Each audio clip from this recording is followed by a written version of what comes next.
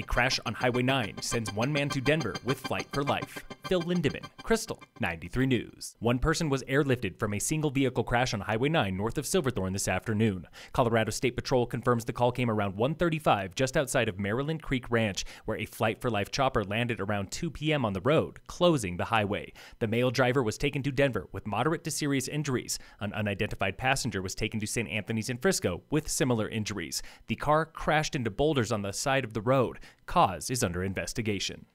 One entire block of South Breckenridge was on lockdown for 3 hours last night for a frantic false report of gun violence. Breckenridge PD confirms they received a call at 7:30 p.m. from a self-described suicidal man who claimed to have killed 2 people at a downtown business. He told authorities he was armed with a pistol, rifle, and pipe bomb and threatened further violence. Authorities ordered a limited evacuation and used a robot to access the business, finding nothing. They made no arrests and declared the 400 block secure around 11:30. The initial call is under investigation.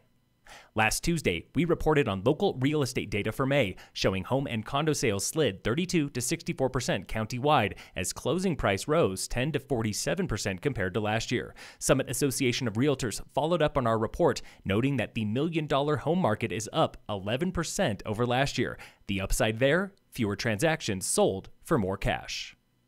COVID-19 brought Summit's tourism economy to a screeching halt, and local business leaders are now asking municipal leaders to foster new, diverse industries. Blair McGarry with Summit Chamber. It's hard for governments to sometimes be really nimble, and I think that that's not a problem that we have here in Summit County. McGarry points to the first few weeks of shutdown, when local towns pledged more than $3 million to immediate relief, keeping many businesses afloat.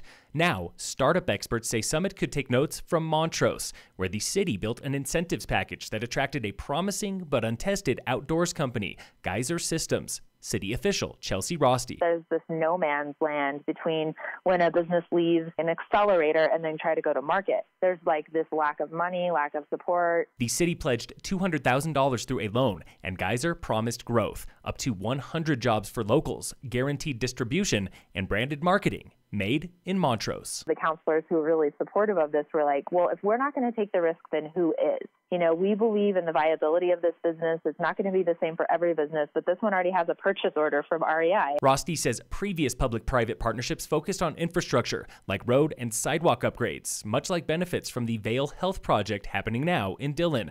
But that is not what Geyser needed. The incentives that we had to offer wouldn't help them in that moment. What they really needed was cash. The deal was signed in February, and Geyser debuts its portable, heated backcountry shower in coming weeks at REI locations nationwide.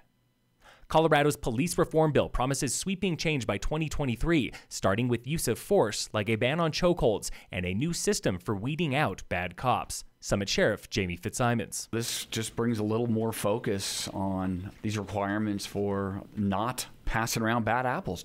Look, nobody wants a bad apple. Nobody wants a bad cop. Local defense attorney Daniel Garcia says it is a good start, but argues overstuffed police budgets are rampant. People need to start paying attention to their budget and how bloated police budgets are. Like, they're astronomically more than what we provide for our teachers, for education, for mental health services, for everything else. Summit Sheriff has a budget of nearly $5.6 million this year, compared to $97.9 million for Summit School District, including a across-the-board pay raise approved in January. Starting pay for teachers is $43,350. Deputies make $45,000 to $50,000 to start. Fitzsimons argues the answer is not defunding, but smarter funding. The national conversation you're hearing, the national narrative about police and police brutality, that is not happening here in Summit County. You know, one more time, it's this unicorn here. And it's because we all believe in leadership. We all believe in training. You know, the two foundations of, you know, if you do those right, then this bill isn't an issue. The sheriff points to programs like the countywide mental health response team, a first of its kind in the high country. Garcia points to jail reform that came only after a $3.5 million negligence lawsuit in 2013. So when I say defund the police, I mean it literally.